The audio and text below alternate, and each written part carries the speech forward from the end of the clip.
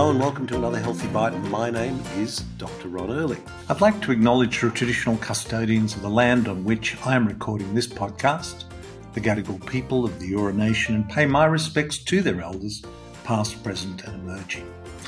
Well, this week I had the pleasure of talking to one of the great thinkers of our time and author also of two wonderful books, Jeremy Lent.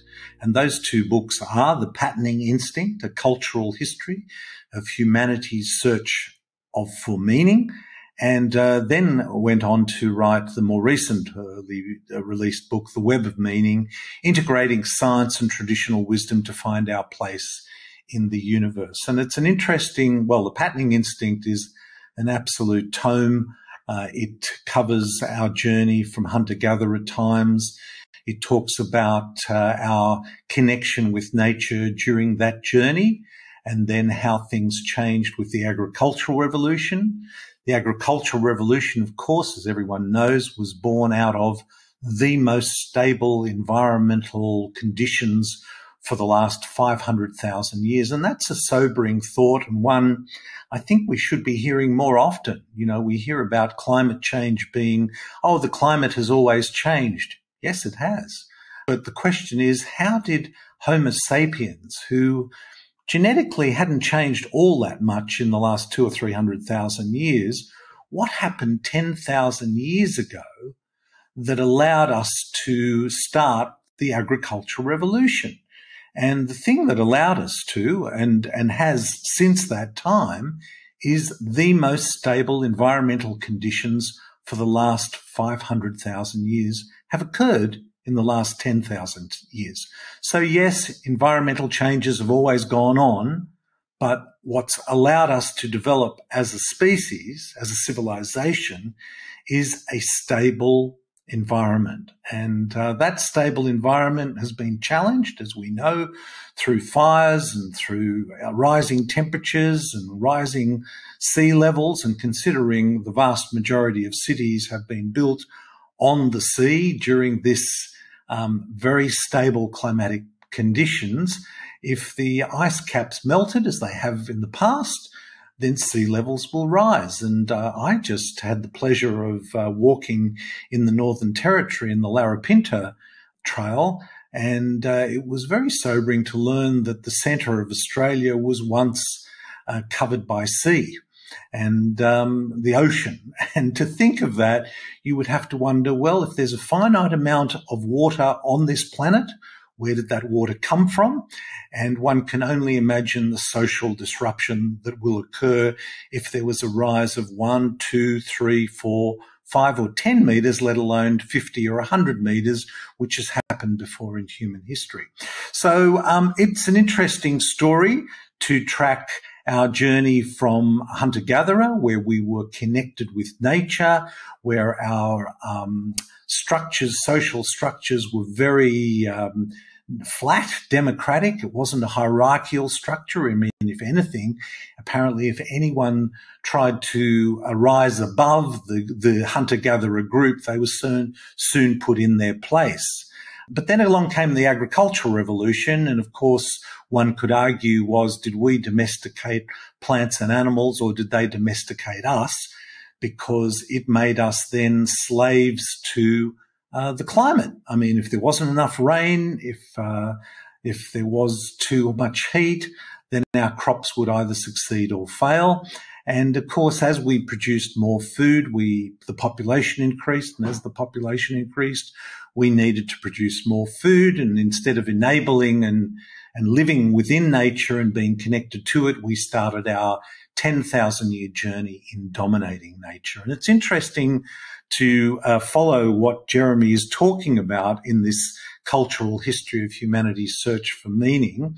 And he draws on something that a previous guest, Charlie Massey, discussed too, and that was the Great Acceleration, and particularly from the Industrial Revolution in the 1700s, in the mid-18th century, from about 1750 onwards, this great acceleration, which saw an explosion of population. I mean, people were moving from the land into big cities. And of course, that move created all sorts of challenges in terms of health challenges, also in terms of inequality, exploitation, but particularly in the last, what have we got? 250 odd years, but particularly in the last 50 years, the great acceleration occurred from about post-war, from about 1950 onwards. And the growth has been exponential. I mean, I think at the beginning of the 20th century, the population was something like 1.5 or 2 billion people. By the end of the 20th century, that was up to 7 billion. And here we are 22 years into the 21st century, and we are fast approaching 8 billion people. GDP went through the roof. It's almost like everything we hear about our health of our society is put in terms of GDP, and continuous growth in a finite planet is something which we seriously need to consider whether that is actually sustainable. Other things, urban populations have gone through the roof, energy use has gone through the roof, fertilizer use, water use, the construction of large dams, communication, particularly telecommunication over the last 20 years. International tourism has gone through the roof. So the last 40 or 50 years of what we could say is neoliberalism, let the markets dictate, has been in a period of exponential growth, which is referred to as the Great Acceleration. And that has come at a huge cost. Half of all marine life has been lost in the last 40 years. Rainforests are disappearing at an incredible rate. Insect populations are in decline. Bees, which are important for literally our plant development and growth, have gone through a huge decline. 68% decline in animal populations worldwide in the last 40 or 50 years. The whole, this great acceleration has come at a huge cost. I mean, 5 billion people, by some estimations, are going to be facing water shortages by 2050. We're talking about this period as being the sixth great extinction. So since the emergence of life, complex life, some 500 million years ago, there have been 5 great extinctions, the last one being the meteor that landed in the Mexican Gulf, which 65 million years ago, which wiped out the dinosaurs and saw the emergence of mammals as the dominant species. And we are now going through what is referred to as the Anthropocene period, the sixth great extinction of species. Coral reefs we're seeing disappearing, and 95% of Earth's land degrading by 2050. And this is why on the podcast I've also been focused on regenerative agriculture, because doing things sustainably is just not good enough. We actually need to be focused on regeneration and rethinking. And it's interesting to compare Jeremy Lent's message about our journey through these hunter-gatherer, agricultural, scientific revolution, and more recently in the technological revolution of the last 20 or 30 years, and to see how sustainable that is. And I actually think regeneration is the word we need to be focusing on. And that's why I find championing regenerative agriculture such an important part of this holistic message that the Unstressed podcast is all about. Jeremy then went on to write another, interestingly, still sticking with the patterning instinct, he drew on a very interesting cultural comparison, and that was the journey of 2 great explorers. One being, and this is all about cultural history shaping our human journey and our search for meaning. And interestingly, there was an admiral in China called Heng Zheng, Z-H-E-N-G, Heng Z-H-E. I'm not sure I'm pronouncing that correctly. And of course, we all know the other great explorer, Christopher Columbus. And he draws these 2 comparisons of these two explorers as an example of the effect that cultural history has on our human journey. Now, Heng Ji set sail in 1405 and did from China, and it was an incredible armada. He took 27,000 men in over 300 ships, and there were different classes of ships. There were troop and horse ships, horse transports. There were patrol boats, there were men of war, and there were freshwater tankers. And he did 7 voyages over 28 years, and they were incredible journeys. They went obviously from China through Indonesia, what we now know as Indonesia, into Southeast Asia, into the Sri Lanka and the Maldives, into the African peninsula, through the Horn of Africa. And they were basically the journeys that he undertook between 1405 and 1433. So you can imagine when 27,000 people, or on 300 ships, and some of them were so huge, these ships, arrived at places they would have been viewed as just local communities would never have seen anything like it. And it was interesting to see what this Admiral Heng did when he reached those places, because what he did was he actually formed trading alliances and brought back people from those outposts and set them up as sort of ambassadors within China to set up trading routes between these people. So it was an opportunity for them to totally overpower the local population. But he chose that wasn't within the Chinese Confucius kind of philosophy of yin and yang and respect for nature and a sort of a more holistic view of the cosmos and of the world. They took back people as ambassadors and set up trading posts to those areas. Now, interestingly, what happened in China at that time, because the resources that went into building this kind of a fleet was huge, and not without its controversy in China at the time. And I believe in around 1428 or 1430, a storm set fire to the Forbidden City, and a lot of it was burnt down. And one story goes that this was taken as a bad omen for this rather huge undertaking to open up China to the rest of the world.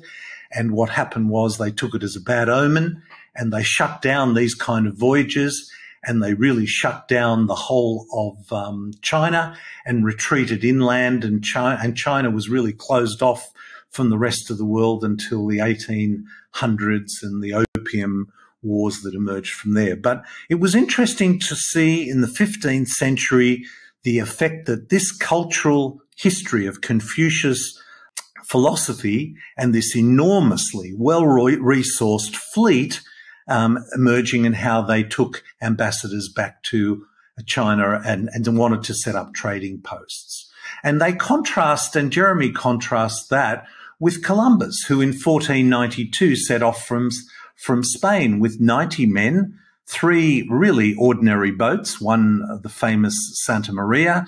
The rudder of one of these 3 boats broke after 3 days at sea. And it's sobering to know that that boat, Santa Maria, would have been absolutely dwarfed by Admiral Heng's biggest boat. I mean, by some estimations, 10 of Columbus's boats could have fitted into one of Admiral Heng's boats. And it's interesting to note that yet Columbus's voyage in this ramshackled 3 tiny boats changed the entire world. And why didn't Admiral Heng?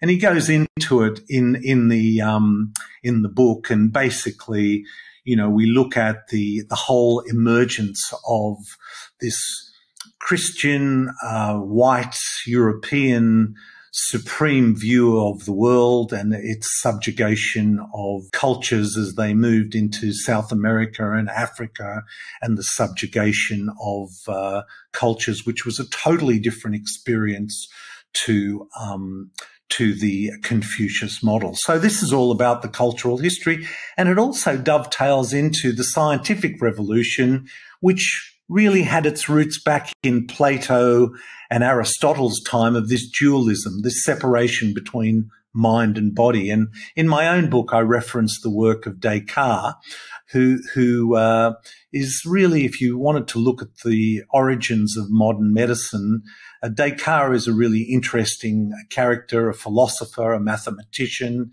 in the 1700s, in the 17th century in Europe.